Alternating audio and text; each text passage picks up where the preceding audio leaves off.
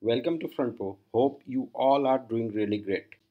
In this video session, we are going to implement lazy loading with actual use case. It would be a great fun. So let's begin with the agenda. So in this session, we are going to walk through of an application which has to be improved, create a separate module which will be converted into lazy loaded module. We will learn how to implement lazy loaded modules. At the end of this session, you should have a good understanding of lazy loading. We often wonder what is lazy loading or lazy loaded modules, why we need them and when. Do they improve application performance? Let's park these questions for time being and have a quick walkthrough of an application where we will implement lazy loaded modules and understand the actual use case. Okay, let me log in into the system so I can put xyz at maybe abc.com. Its password. Here we can see that it's listing few products. We can add products, search from the existing products, and if I click on the product ID, it will take me to the new page where it will load its description along with images, some few details like the price and the category. All right. Okay, let's jump into the code. In this application, we have few components like login, product details, grid, etc. and a routing module which will take care of all routings. Assume our product details page may grow further. It may have more components, something like comparing with similar products or some chart for analytics. So it would be a good idea to wrap them into different module. Currently they are part of app module. So what is module? Don't get confused with JavaScript. I'm referring to Angular module. So in Angular context, we can say a module is a way to group components, pipes, directives, and services. Okay, great. Now let's create a new module. So here we have uh, a module folder, and inside that we have an Angular material module right now. So let me create another module. Let me close this. So here I'm just generating a module with Angular CLI. ngFor stands for Angular, G for generate, M for modules, and this is the path. All right.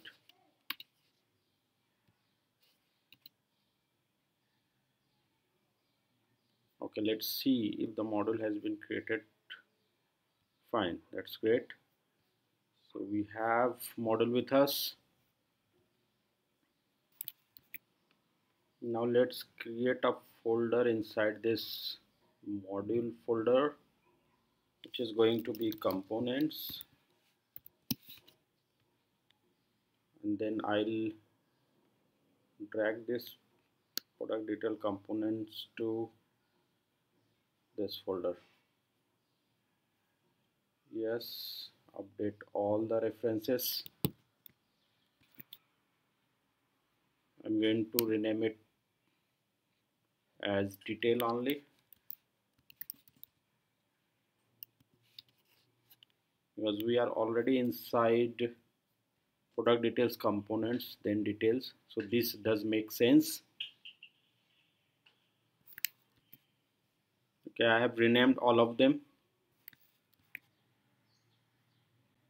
I've updated template URL and star URL as well. Now this should be part of our new module, which is product detail module. Okay, let's import it. All right,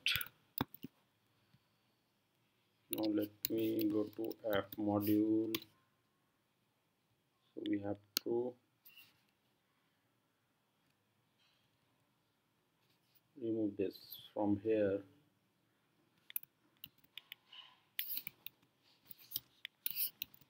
Because a component cannot be part of two modules. All right, now save everything.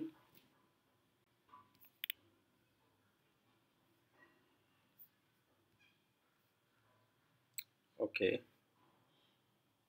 good so far. And the one thing remains, which is this module would be part of our app module now. So let's import it here.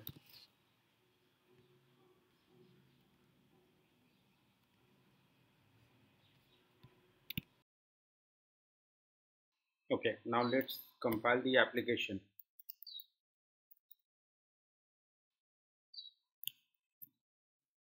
Alright, compiled successfully. Now let's go to browser. Let's log in again.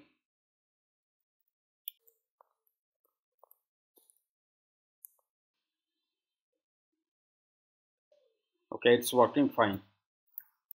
But wait, why we are grouping all these components into a separate module? It was already working, right? So what is the need? Let me explain with the help of a diagram. Initially we had only one module, which was app module, and app module was consisting app component, product details component, and grid component. But we have split it to two different module, app module and product details module, and we are assuming that product details module may have further component that can be added to product details module, which are maybe a chart component or a product comparison component. So it may grow, but still we are not clear why we have created two different modules. So let's try to understand from the browser again. So assume there are different users on different role. One user has the is more on interested to adding products or searching the products, right? He's not interested to click on these links and see the details, right? Or maybe he has not that permission. All right, so in that context, if we club everything all together, and big module would be rendered on the browser, right?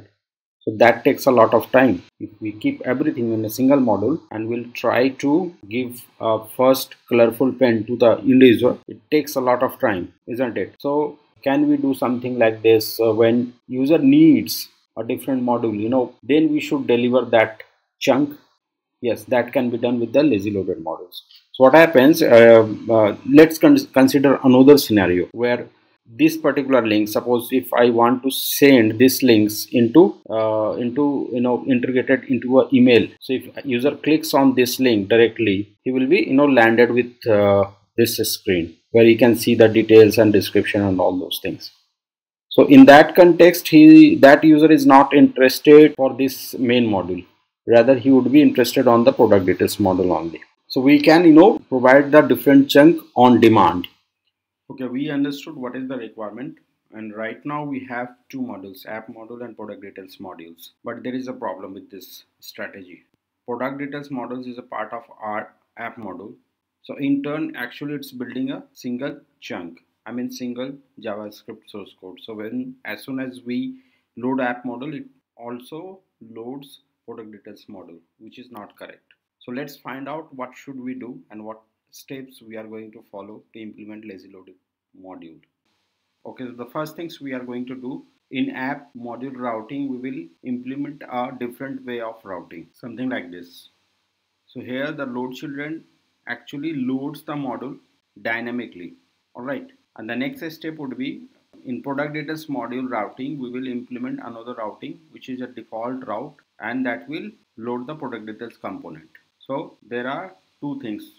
The first things, we will disconnect product details module from app module and implement a routing, a lazy loaded routing, and in product details routing, we will implement a default route.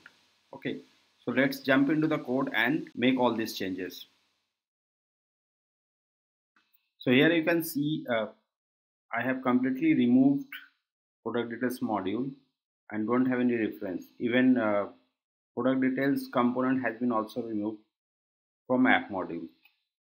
And in app routing module.ts, I have created a new path, which is prod detail, and here is the load children, which actually provides a path where our module is, right? With the then operator, we are actually loading the entire module. And if I take you to the product details module, you will see that uh, here we have a default route, and that loads our product details component, and that has been declared as a part of this module. So another catch is that this routes should be assigned as for child, whereas in app routing modules this should be assigned as for root. Alright, so this is the difference. Product details module is going to have as for child, and app routing modules is going to have these routes as for root. Alright, now let's build this application and see whether it creates a different chunk or not. Okay, so it successfully built the application, and now we see there is a new JS file. Okay, now let me serve the application as well. Before we jump into the application, you must realize that it has multiple chunks here. So all we wanted to have a new chunk for our product details model, which is already ready. Now we need to verify whether this chunk is dynamically loaded or not. So let's jump into the browser. Let me go to the network tab and let's log into the system xyz at abc.com. The password right now, the password can be anything, I'm not validating it. Okay, right now you see this at this moment it only loads main.js, and the moment I click on this id, it will take me to the new path which will trigger the lazy loaded module, and you will find there is another chunk has been loaded into the browser. Alright, by implementing lazy loaded modules, you can see this 212 bytes has been downloaded separately. It's not clubbed with the main module. On the other hand, you can also save the 61 microseconds here, which might have been included while you will download main module. So this is a great example where you can create multiple chunks if your application is growing and you have multiple modules. So it would be a best use case to use lazy loaded modules and provide them when user need them. So it would be downloaded only when user demand it. Okay, let's quickly recap. In order to implement lazy loaded module, first of all we should split our app or main module. Next we should create a new module and remove all the references from the main module, like removing component references. In main module we should implement lazy loaded routes. Here in this example, in lazy loaded module we have to create a default route which will render the main component of that module. All right, so what are the takeaway? Lazy loaded module creates a new chunk. This chunk will be downloaded to browser on user demand. Our main app module will remain small and can be downloaded in short span of time. In a nutshell, lazy loaded modules improves application performance to great extent.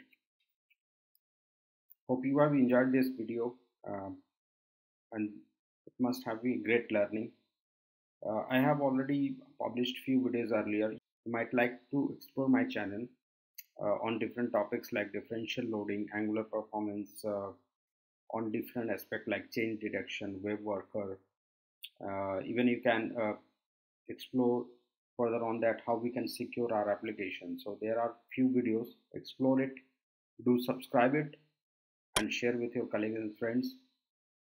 Stay tuned with more technical videos or more interesting videos. We are going to have really great learning ahead. Thanks for your precious time. Bye bye, take care.